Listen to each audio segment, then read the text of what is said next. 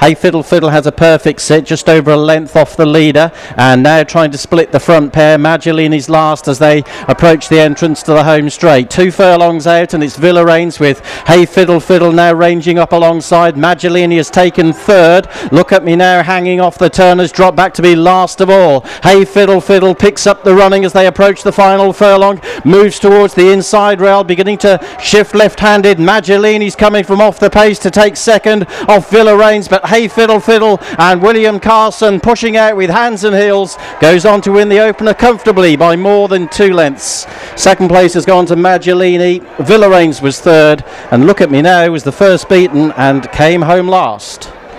Making headway on the outside now is Stag Hill in front of Mr. Red Clubs, and the 2 at the back are still struggling to land any sort of a blow. Jorking and Clean Bold racing round the home turn. They're inside the 2. Abshir Zain is quickening off the front end, leads them in by 2 lengths. Not bad for a boy, hard ridden in pursuit with Fort Rose Academy. Down the outside, Mr. Red Clubs is now closing in on the leader, Abshir Zain. They've got less than 200 yards to go. Mr. Red Clubs now hits the front on the inside. Abshir Zain has no more to give, and Mr. Red Clubs under Shane Kelly goes on to win race 2 by just less than a length.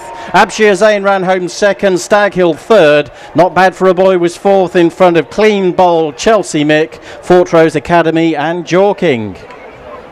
Quickens off a steady pace inside the 2. Ezra Church a length in front of Bawardi, Without Prejudice on the outside of Stevie G. One Way or Another is coming there strongly towards the inside, and Faithful Ruler also holds every chance. They're 4 deep inside the last. One Way or Another, one off the rail has gone on from Bawardi. Ezra Church between the 2 on the outside. Bawardi wearing down One Way or Another. Bawardi gets up close home from One Way or Another, though it's tight. Ezra Church in third, followed in by Faithful Ruler and King Swinford plugging on behind those.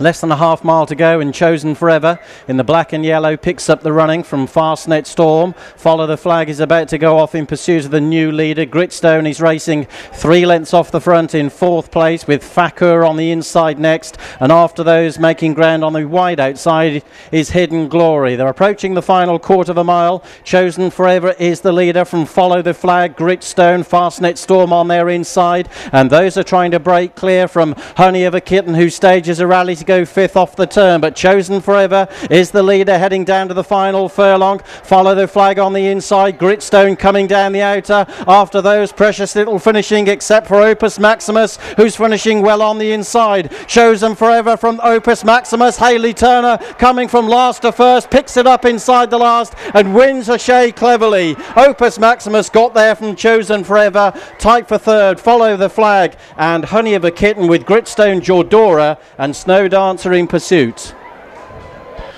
Our matching strides. Tornado Force in the red and white is third. Boa's Rider now asking for an effort. Whoop Whoop is in the clear. Then comes Pelham Crescent and Kames Park. Crunched has kicked for home, passing the 2, but Tornado Force is close enough. Whoop Whoop is coming around the outside and holds every chance as well. Levelling for home, Tornado Force and Ryan Moore now quicken past Crunch and readily go clear. Whoop Whoop now picks up the pieces, runs into second. Kames Park is running on from the back, but Tornado Force soon had the race in safekeeping at the top of the home straight and will win by a wide margin. Tornado Force by half a dozen lengths ahead of Whoop Whoop, Crunched and Kames Park. Pelham Crescent never figured. Boa was next and Yossi finished last.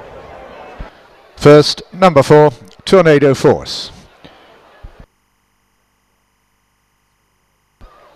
Prince Al Zain is keeping tabs with him, though Dr. Albert is beginning to lose touch as they approach the entrance to the home straight. They've got 2.5 furlongs to go. Harvard and Yale with the advantage, 1.5 lengths in front of Prince Al Zain as they race into the home straight. Dr. Albert has been readily burned off, and Prince Al Zain now tries to throw down a challenge on the inside of Harvard and Yale. There's only a half length in it as they flash past the furlong pole, and Prince Al Zain has hit the front inside the last. Prince Al Zain moving on by half a length. Harvard and Yale's rider accepts it near the line, and Prince Al Zain causes a bit of a turn up. Harvard and Yale beaten into second place, and Dr. Albert beaten a long way, last of the trio.